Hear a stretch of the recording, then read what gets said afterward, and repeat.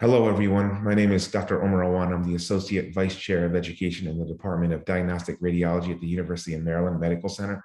Today, I want to talk about the appearance of chest X-rays and CTs in those that are vaccinated versus those that are not vaccinated in patients with COVID-19. And I think sometimes pictures and images are more telling than some of the stats and epidemiological facts that we hear on the news and from the CDC. For example, we all know that those that are unvaccinated are much more likely to be hospitalized, much more likely to die from COVID-19 than those that are vaccinated. So I want to just take a minute and show you what the images of patients that have tested positive for COVID-19 are in those that are vaccinated versus those that are not vaccinated.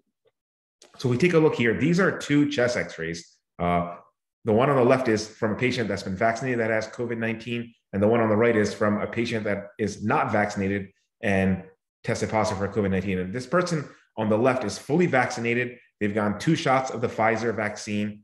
And if you take a look here, just to orient you, this is the heart right here, okay? This dark air column here is the trachea. This person has a central venous catheter, which is this dense line here that's coming in towards the heart.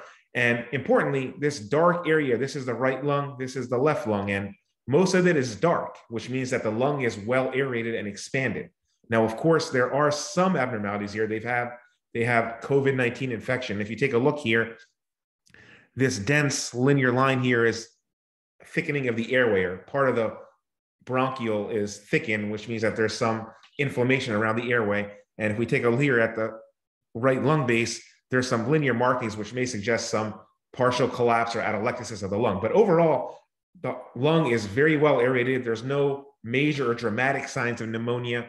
And this is more or less a benign appearing chest X-ray. If we compare that to a patient that has not been vaccinated, who's tested positive with COVID-19, again, this is the heart here. We have along the midline, this tracheal air column.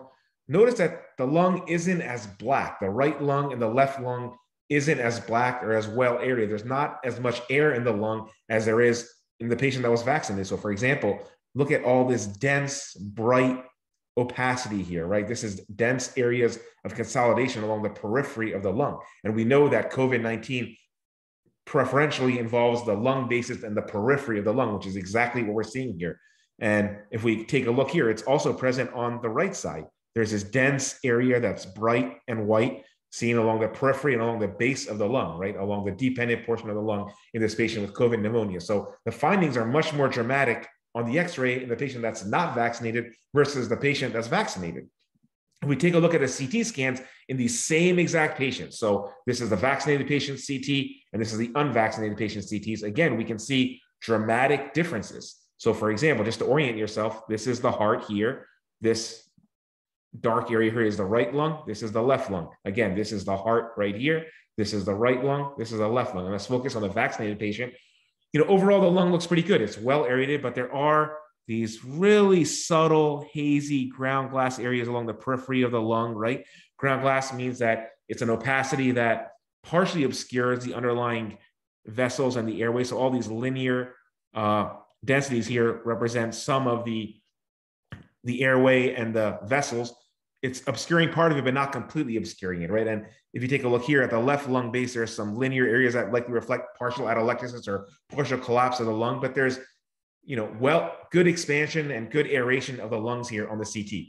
If you contrast that with the unvaccinated patient, we can see that there are a lot of areas or much larger confluent areas of hazy ground glass opacity along the periphery and the basis of the lungs here, right? So, and part of this is even frank consolidation. So it's not just ground glass, but that opacity or this white area completely obscures the underlying lung parenchyma and lung architecture.